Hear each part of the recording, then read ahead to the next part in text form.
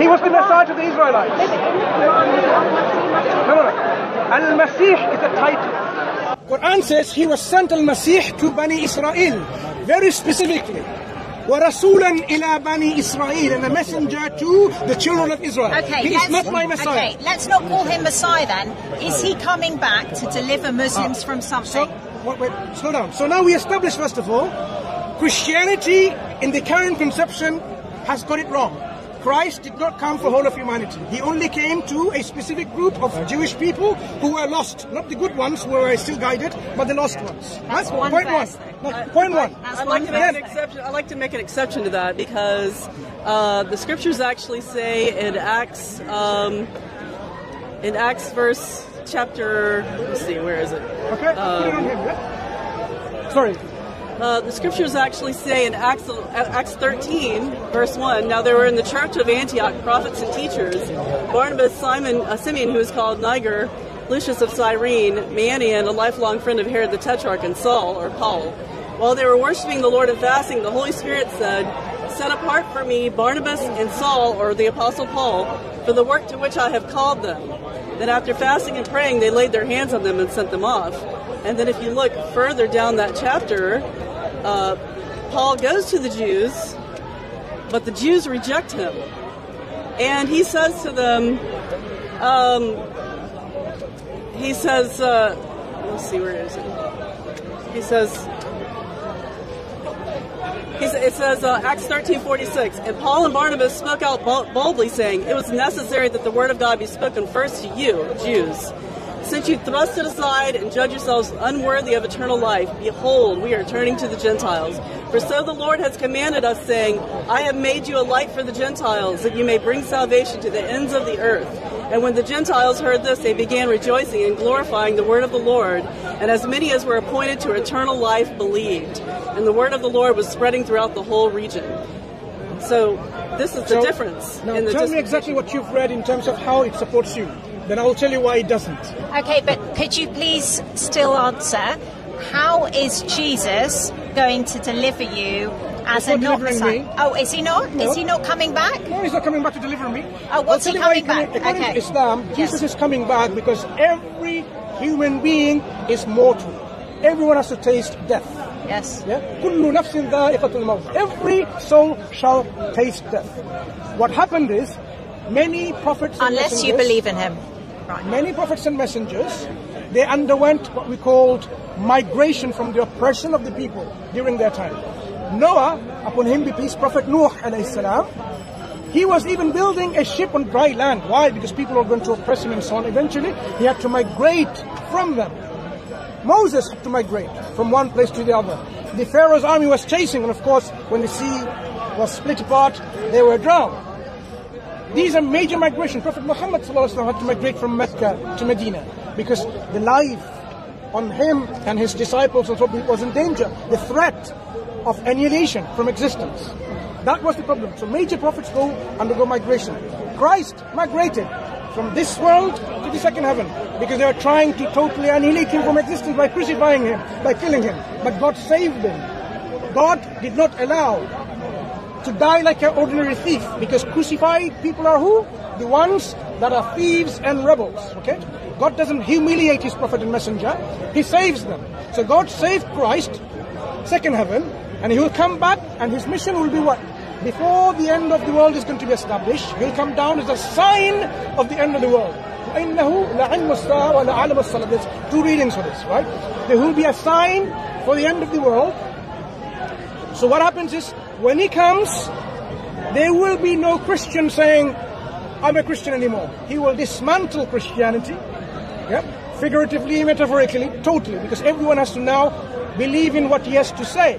And he will come as what we call an ummah of Prophet Muhammad, as a follower of Prophet Muhammad, even though he was a prophet, because he's not going to bring any new revelation. So he will be here, he will live for about a few years, 40 years or something like this, right? And he will die. But he will also, one of his mission is, he will kill the Antichrist. The Dajjal, who is there so rampant at that time in this society, making people to worship him, worship the false Christ, Antichrist. He will kill the Antichrist. And of course, after that, the major signs will come and the world's going to come to an end. So Muslims are not going to somehow feel they've been delivered. No, he will be a Muslim. And he will bring people to Islam. And he will account for those who really worshipped him and say, I don't know you. No, who are you? I came to tell you to worship God and you worship me when I was absent. What an unjust thing you have done. Can I ask you a question that your friend couldn't answer? He was very nice, but he couldn't answer it. So, Jesus, going back to Jesus, does he have a human father?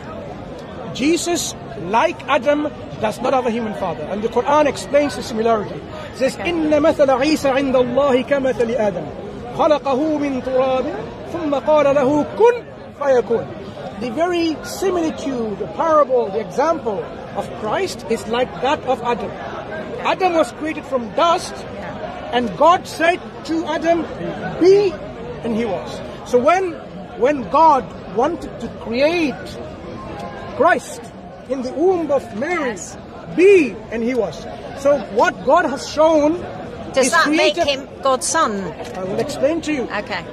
What God has shown, his creative power and his majesty, so people will have no excuses not to understand the God being all-powerful. How many ways can we bring human beings? You can bring a human being or create a human being or make a human being from no father and no mother. Without any father, any male and a female. He did that with Adam. No father, no mother. He can bring a human being from a woman alone. That is Christ. He can bring from a male alone. That is Eve. And he can bring from both man, male and female. That's us. That's all for computation. And God has demonstrated his power that he can create human beings in every form of computation. That doesn't make Adam son of God, like the Bible says. The Bible says he's a son of God. Yes. And no Christian worships him either. Eve, I would rather say Eve is more worthy of being worshipped, according to the Christian mindset, than Christ. Why? Women are the ones who are receptacle in their wombs to produce babies. They have the wombs. Men don't have wombs, do we? We don't. Okay? We don't. Yeah, but you have the seed. One second, please. It's interesting. So the wombs are where babies can be developed and so on and so forth. Okay? So think about it. Creating a human from the ribs of a man or the wombs of a woman, which is more miraculous? Both. Why was he? You sound like a Catholic. Which is more miraculous. More miraculous is creating a human being from the ribs. Why was Eve driven out of the garden? One second. Did she not sin? And did Jesus sin? No, Jesus never sinned, but the woman sinned. We will come to your examples. So Let's deal with this, Jesus right? is more worthy of worship than Eve. Amen. We'll come back after that, but I want to finish this point. So it is more miraculous to make human beings from the ribs of a man or a male rather than the womb of a woman. Logic, rationality, reason all comes into play and tells you, yes, it's not designed to make babies, women are. So if Christians were to worship between Eve and Christ, they should worship Eve. Now, but because we don't worship Eve, that means it's not about the miraculous birth that makes one worthy of being called God or whatever. It's something else. So now let's come back to Christ himself. Do you agree with me? The only being who is worthy of worship is the one who is self-sufficient. It's all creator God. Self-sufficient. Yeah. By worship, you mean worship like God? Because ascribing... I don't worship anyone else other than God. Are you saying people can worship God and someone else? If I was to approach a king of a country, I would kneel down and honor. That's worship. What is it? What is that? That's a sign of respect. Respect. That's ascribing worth. That's what worship means. No, it's not worship. But the word worship means ascribe worth. Would you ever intend to bow down to a king in a sign of worship? No. Never. No. That's in... Never. In fact, if a king instituted something like this, when you come to my court, you bow down, Muslims will go like this. Will never bow their head. Ask any Muslim here. Never. Even if it's to their detriment. What you were saying about being self-sufficient. the person who's worthy of worship is the one who's God sufficient. And that was Jesus, because he followed the Father in everything. He never did his own will. He only did the Father's will. And that's the reason why he's worthy of worship. And he never sinned. He never sinned. I'll tell you why this is totally unacceptable, in our opinion. The one who is worthy of worship has to be one who's perfect, free from all weaknesses and deficiencies. That means Jesus. That's what you think, right? That means a being who is absolute, independent, and self-sufficient. Anyone else who is not God will have the weaknesses and deficiencies. Jesus Christ, he is deficient. He is not absolute. I'll tell you. Okay. Let's settle this matter once for all. Can Jesus exist without the Father being in existence? No. Is he dependent on the Father for his existence? Completely. Then dependency is a weakness. No, it's not. It's actually a sign of servitude and love Servitude and devotion. Oh, wow. In your opinion. How he's defining weakness. Okay. Okay. Do you not serve your ummah? Do you serve each other? Okay. I'm not worthy of worship because I serve the ummah. No. Wow. Okay. Let me explain to you something. Go on. Let me explain something. I need air, oxygen, and water. Otherwise, I will die. I am deficient. I am not self-sufficient. I am dependent. Such a being, am I worthy of worship?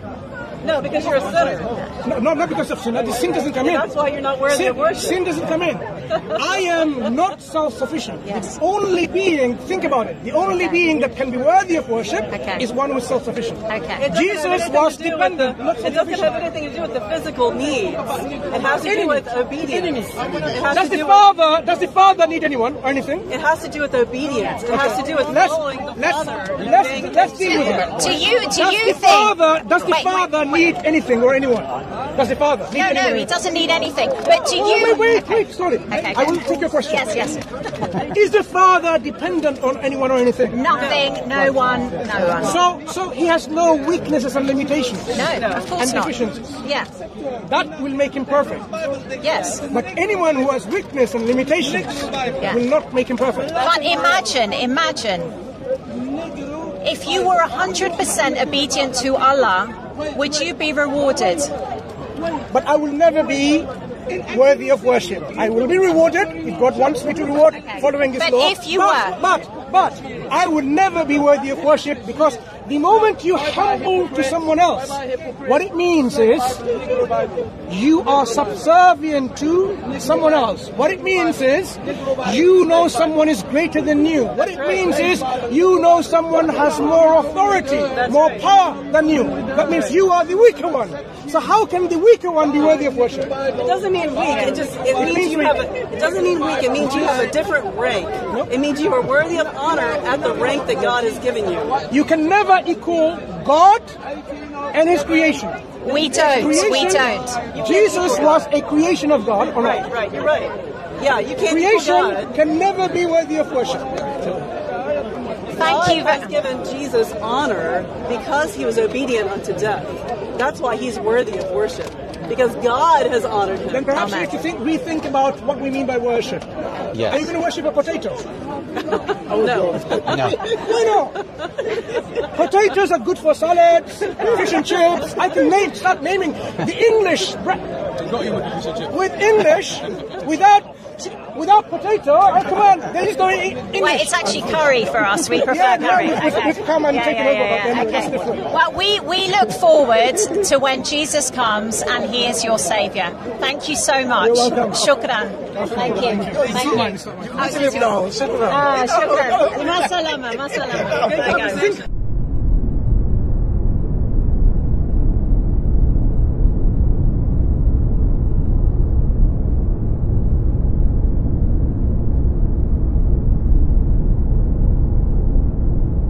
Israelites will return to take down Islam.